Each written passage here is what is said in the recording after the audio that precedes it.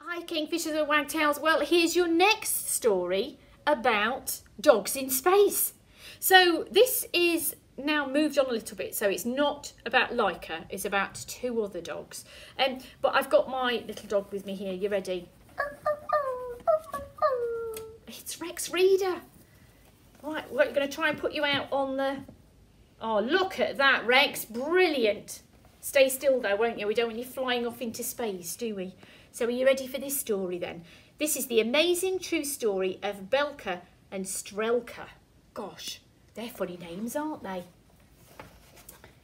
Moscow, USSR, 1951. It was a cold, gloomy night in the back streets of Moscow. A pack of scrawny, hungry dogs were rummaging through dustbins, hoping to find a few scraps to eat, when a delicious smell wafted towards them. Oh, look, I think Rex can smell sausages. I think he can smell sausages. I think he's quite hungry. Rex, go and sit back down. Sit down. Sit. Stay. He's going to stay. Following their noses, they found a man placing morsels of fresh meat on the pavement. Most of the dogs were shy and stayed in the shadows. But two little scruff balls, their noses twitching, bravely came forward. They gobbled up the meat and cheekily looked up as if to ask for more. The man, who was called Oleg, smiled. He knew at once he had found what he was looking for. I wonder what it was he was looking for. Oleg was a scientist at Moscow's Space Centre and was hoping to find two special dogs who might be brave enough for a very important mission. The two new arrivals were named Belka and Strelka. They were given a tasty dinner and a kennel of their own. For the first time in their lives, they had enough to eat and a warm place to sleep. There were dogs of every kind at the centre. Some were bold and playful, some were snappy or growly, some were gentle and well behaved, but Belka and Strelka stood out. They were clever, calm, brave and obedient. Oleg was delighted.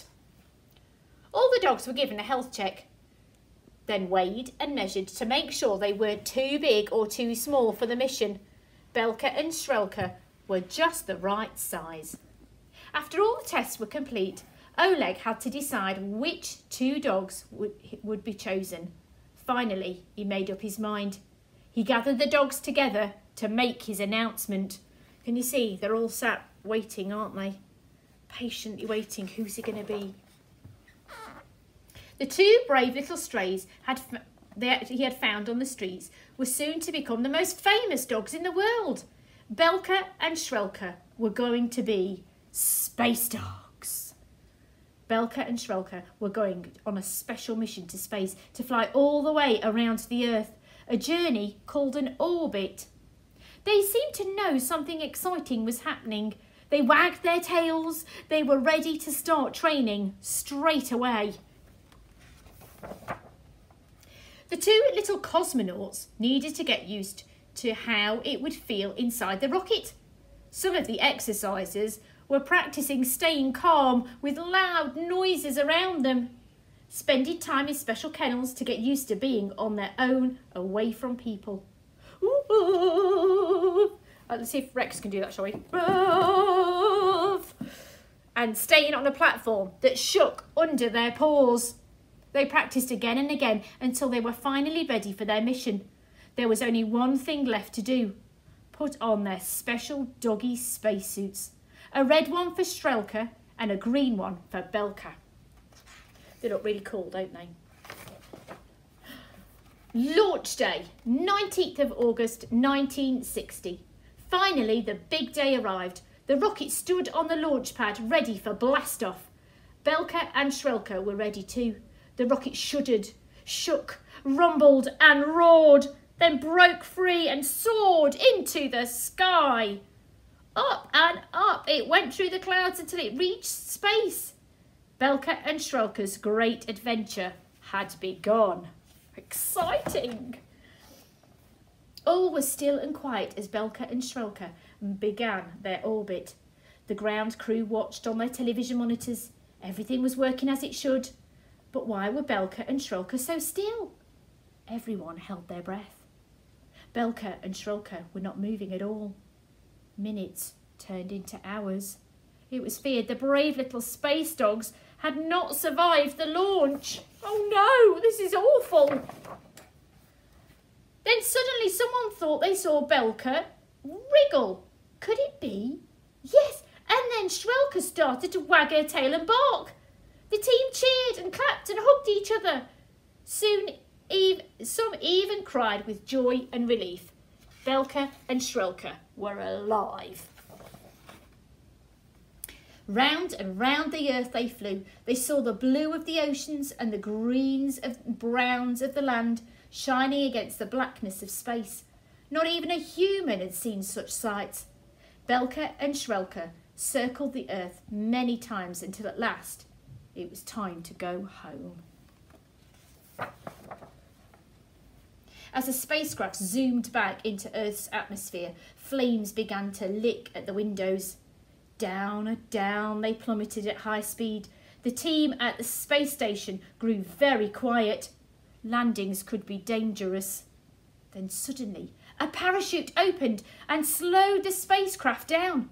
Belka and Shrulka watched the ground getting closer and closer and closer. The rescue team was waiting. Thump! They rushed into the spacecraft and flung open the door. Two little faces peeped out. Two little tails started wagging, and two brave little dogs were gently lifted out, safe and well. Belka and Shrulka were home. Within a few hours of landing, news of Belka and Shrulka's amazing journey had spread all around the world. They were celebrated and loved everywhere they went. Pictures of them appeared everywhere on stamps and postcards, on television and in newspapers. Even films and cartoons were made about their adventures. Everyone wanted to see the two brave little dogs that had flown around the earth. But the story didn't end there. Not long afterwards, Shrulka gave birth to 6 healthy puppies, and both dogs went on to live long and happy lives. Oleg was very proud of his 2 little cosmonauts, for without them, one of the most wondrous missions of all might never have taken place. Belka and Shrulka's brave adventure had blazed a trail for humans to follow, which just goes to show that it doesn't matter where you come from. If 2 little dogs from the streets of Moscow can make history, then perhaps you can too.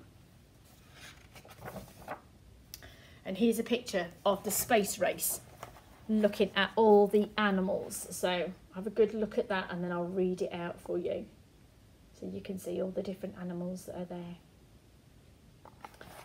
Okay. So in 1960, the year Belka and Shrulka successfully orbited Earth, the United States and the Soviet Union were in the middle of a space race to see who could push the boundaries of space exploration the furthest. So in 1947, both nations were working to send animals on missions to space. In 1947, American scientists launched the first living creatures in space, and they were fruit flies. Fruit flies! In 1949, they sent up a monkey called Albert II. Unfortunately, he did not survive the mission. In 1951, can you see that there? Soviet scientists launched more than 50 dogs. They had to be small enough to fit into the spacecraft, weigh between 6 and 7 kilograms, and measured no more than 35.5 centimetres in height. So about the size of my dog, Bo. And then we've got in 1960, on board Belka and Shrulka's flight in 1960, there were a range of living things, including 40 mice, a rabbit, 2 white rats, insects and plants. And then in 1963, it says, I'm going to have to move it, I can't see. The French scientists launched the first and only cat ever to be sent into space. Her name was Felicite. In the mid-1970s, the space race has fizzed out, and in recent years, scientists from all around the world have worked together on missions to space. So that is the animal space race, but it hasn't finished. There is more to come on our space race. Well, I hope you enjoyed that. I've got a feeling Rex fell asleep, don't you?